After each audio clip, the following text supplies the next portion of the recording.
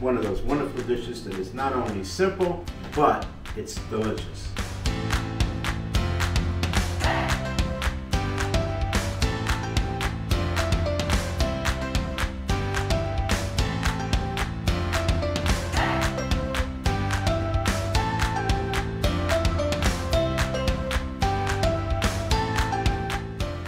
Hey, today we're going to make butter chicken. Can you believe it? Butter chicken. Doesn't that sound like two things that just go so well together?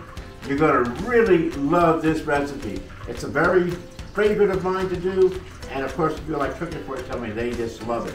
It's going to melt in your mouth. If you like this video, please hit the like button, subscribe, and if you got any comments, please let me know, because I can personally respond back to you. Maybe you have some comments about butter chicken or other types of chicken, or any of the maybe Indian dishes that you really like, okay? Now, for this recipe, we have some ingredients that we need to put together. One of them, obviously, is butter. In addition to that, I'm using chicken thighs. I'm going to cut those up, and we're going to season them, and also put them into our pan and make them just so delicious. But even better, we're going to add other ingredients. We have garam masala. We have garlic. Goodness, it's just so good. And we have, of course, onion. I can't cook without onion. Cream. Tomato sauce. Oh my goodness. We got just all these wonderful ingredients we're going to put together. And of course, a little bit of cayenne pepper to make it spicy. You can add more if you like. That would be just fine. And definitely some cumin. Okay, so let's go ahead and get started by cutting up our chicken. And first, I'm just going to season it with a little bit of salt and pepper. We can always add more salt later. We don't want it to over season our chicken. And anyway, people usually have salt on their tables at home to put in what they like. All right, a little bit of spice. And now I've got my butter in my pan. And so as it's heating up, I'm going to cut up the chicken and then place it right there in the pan. I want to cut it into bite-sized pieces. So remember, if it'll fit on a fork, fit in your mouth, it will be just the right size. This is not one of the dishes where I want to give people a knife to cut it with. It's already going to be cut into it. If you don't like the fat, you can cut some of the fat off of the chicken, or you can just use a boneless, skinless breast of chicken if you will. I have here the chicken thighs, and I like to taste a little bit of the fat now and then, okay? So that also gives some good flavor to our dish. Of course, you know everything we do has to be about the flavor, and that's what we're doing right here. So cut up your chicken thighs into more bite-sized pieces. Okay, so I've cut up my chicken, nice bite-sized pieces. Let's brown off those bite-sized pieces in this melted butter.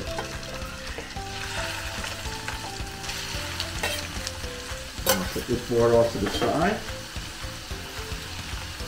And I'm going to wash my hands before I get started. Okay, I'm going to brown my chicken. You see how they're nice bite-sized pieces? So let's brown them off into the butter. It already has salt and pepper on there, and they're just going to be ever so tasty. And they don't take a lot of time to cook, perhaps maybe 2-3 minutes like that. So while those are browning off, I'm going to turn my heat down just a little bit, and then I'm going to start getting my vegetables ready. So now we're going to dice up an onion. So I'm going to remove the part which has the flour, and then also the part where the root is.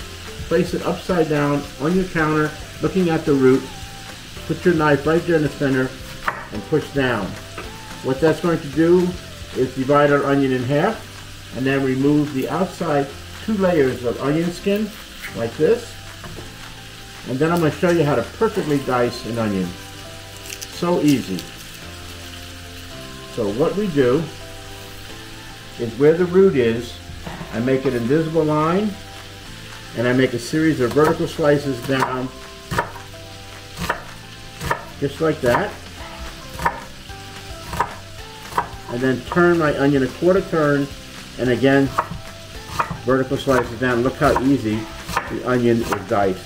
When you get to that invisible line, we cut around the root, and we're going to throw that away because it no longer serves our purpose. Again, I need the other part of the onion, so we'll do the same thing, invisible line and vertical slices down.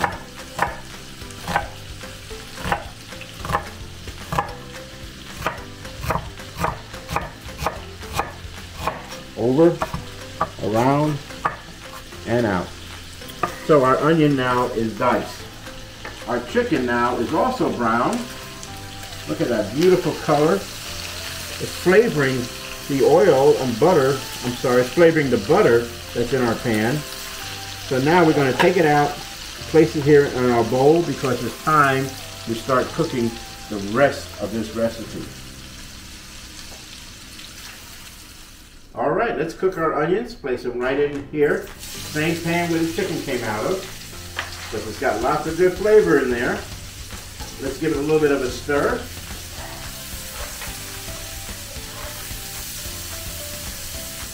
Okay, and then while that's cooking up, all those little bits and pieces you see in the bottom of the pan, that's going to come up right into our sauce and make a really flavorful sauce. And adding some more flavor, look what we're going to do. We're going to put some garlic. Okay, I'm going to take my garlic, I'm going to slice it like this, just a few slices in this manner, and then this way, and do the same thing with the other garlic cloves. After I do that, I'm going to mince my garlic. And to mince the garlic, I'm going to show you just how that works. You put it together, put your hand on top of your knife, and just go back and forth like this. So you want to give it to a nice coarse chop. It doesn't have to be too fine because it is going to cook right into our dish, along with the onions. Our onions are cooking down and nice and soft. So at this point, I'm going to add in the garlic that we just chopped up. I don't put it in too early because garlic tends to burn, and I don't like that burnt garlic. It just kind of ruins the whole dish, and I don't want that to happen. So while the garlic is cooking, I'm going to add some more flavors to cook along with it. So we want to cook it for about a minute, okay? Cayenne pepper, that's going to make it spicy. Use whatever amount you feel is correct, or even leave it out, not a problem, okay? Put that spice in there, all right? Garam masala. Let's put some garam masala in there, and we'll stir that. And then cumin. Let's put some cumin right in there and get them happy. Smelling this wonderful spice, just is permeating the air. It's just so, so, so good. And now I'm going to add some more butter and some ginger. Let's grate some fresh ginger in there. And I always use fresh ginger, not the powdered, so keep that in mind when you're cooking. Because the powdered is more for baking and it doesn't have the same kind of a flavor profile that you're looking for.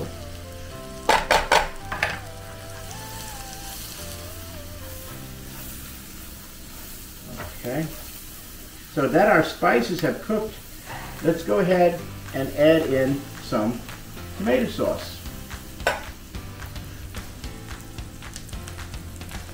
The tomato sauce is actually going to help unify this dish by even capturing all those flavors that we've incorporated. Remember, we're layering on these wonderful flavors. And you can see what's happening to the bottom of the pan now. All those spices that have cooked into it, all the chicken bits and pieces that have cooked into it, all the sugar that came from the onions and the garlic is now cooking into our sauce. We're scraping the bottom of the pan as we're going along. Add some more sauce.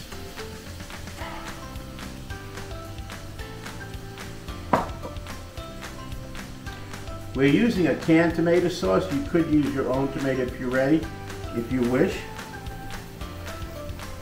But we're not using a herb tomato sauce as you would, for example, making a pasta dish.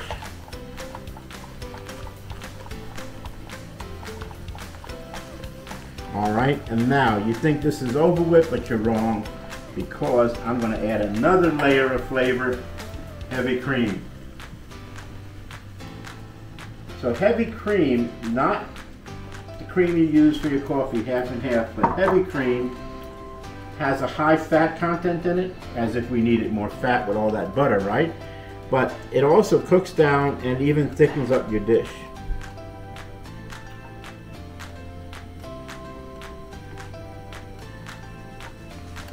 Okay, let's just get some more of those little bits and pieces that are there, and then we're going to incorporate our chicken that we browned off. So you see why it's important to brown up the chicken. Had I put the chicken in the sauce right now, it would actually poach it, and we want that color in there, and we want the flavor of the two pieces that is in the bottom of the pan to be incorporated into our dish. It is smelling heavenly right now. All right, let's put in the chicken. And if there's any butter that's still in that pan, put that in there too. Get it all in there.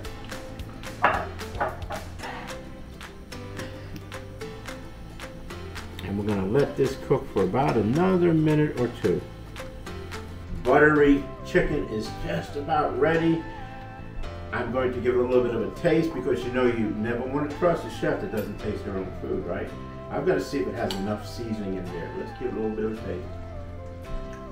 Oh, that's wonderful, but it does need a tiny bit of salt. Let's sprinkle a little bit of salt in there. Kick it up just a notch. You can obviously put in more if you wish. So please leave your comments on this dish. Also, definitely you got to subscribe because you want to see the rest of my videos. And in addition to that, let me know what you think. I would love to respond to your comments. And as always, the recipe is located right here below the comments. So that's very important. So this is our butter chicken. Oh my goodness, it's so good. It's finger licking good. Let me just show you how to serve this wonderful dish. We're going to go ahead and plate it up. Just turn the fire off first.